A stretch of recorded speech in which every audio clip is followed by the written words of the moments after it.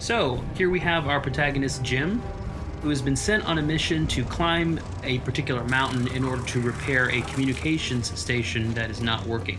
In order to reach the top of that mountain, he's going to have to go through an acrid nest, and that will allow us to showcase one of our new acrid types. Now you can see it here bursting through the spawner. This is a fire wasp, which is one of our flying acrid types.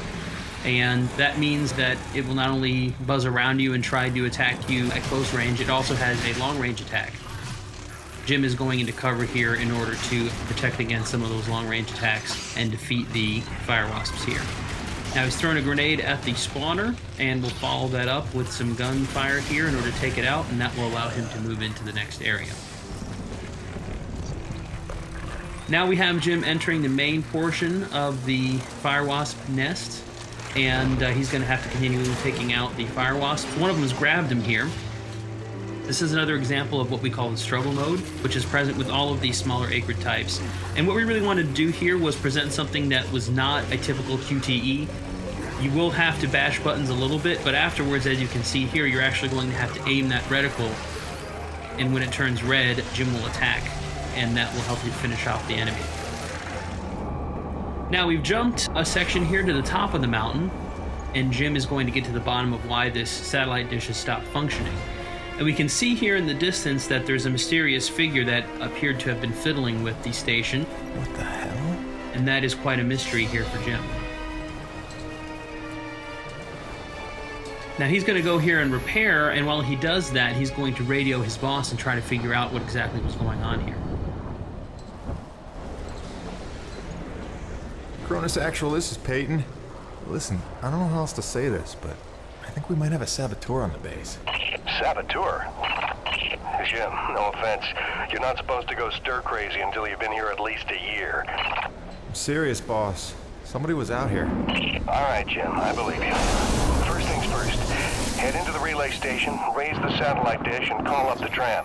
So as we can see, there's something not quite right about the situation, but Jim's got to focus on his mission. He's now pulled the lever that is going to put this communication station back into operation, and we get a nice, cool reveal here of the main portion of the satellite dish.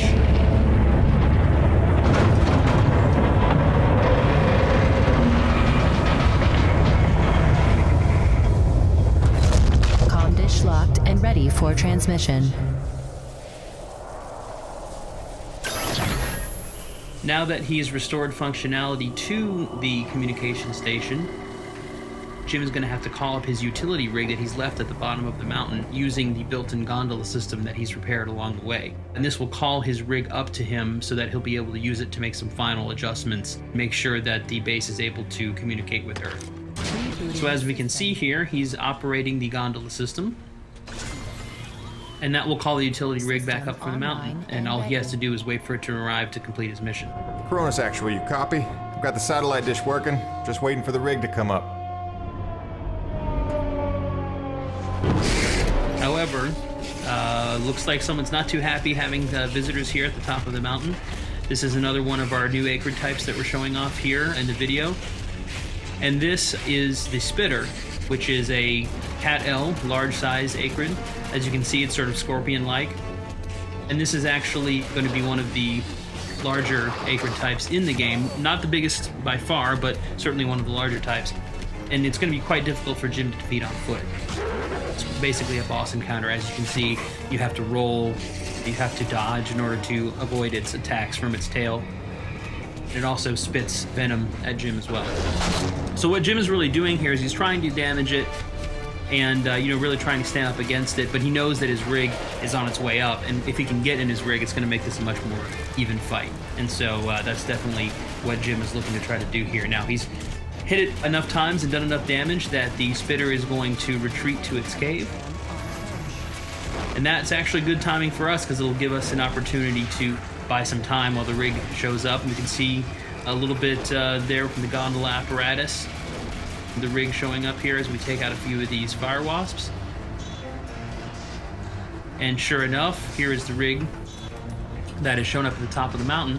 And now all Jim has to do is get in it, and we're going to try to finish off the spitter that we saw a few minutes ago. Once again, when we jump into the rig in Lost Planet 3, we're back in first person. It's very important for us to sell the perspective and the scale of the rig. It is the largest vehicle we've ever had in the series.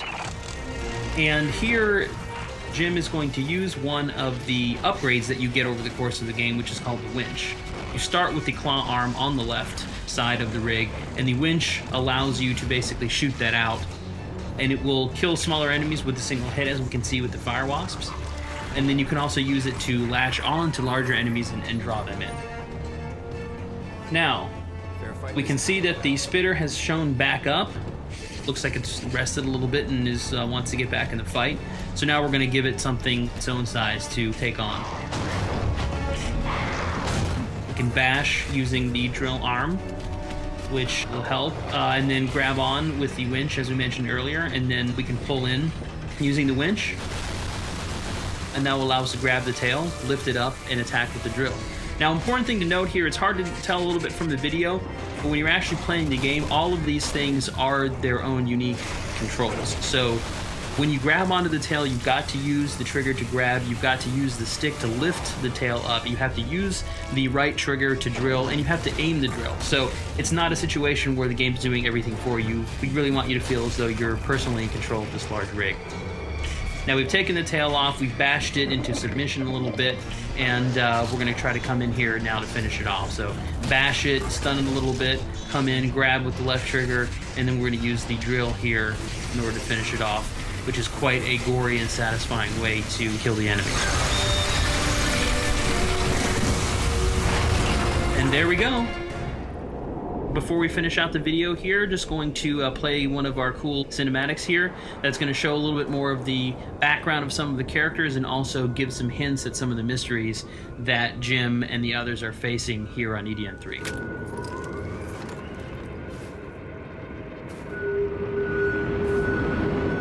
Dr. Roman? Drop your weapon! Whoa, whoa. Easy now, Doc. Who are you? Where'd you come from? I'm Jim Payton. Just here to check Where up... from? Coronis! What the hell, lady? Where else would I be from? Braddock sent me.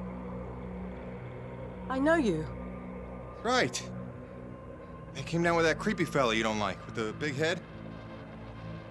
Just hitching a ride, I swear. Barely know the guy. You may be done aiming things at me now?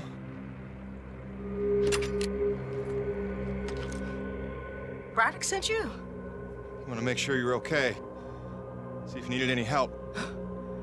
Touching concern after all these months. To what do I owe such an excess of caution? I might ask the same, Shotgun Sally. You've seen it then, haven't you? It? Someone in the distance. Watching. Hard to know what I saw.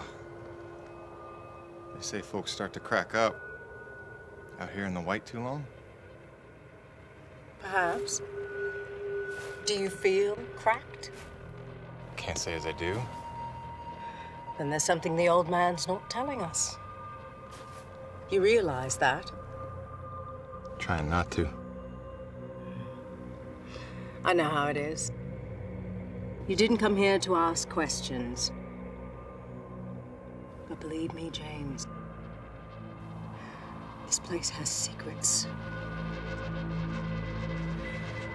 Keep your eyes open, or they'll sneak up on you when you least expect it. It's all good and ominous, Doc. I'm just here to do a job. That's convenient. I've got one for you.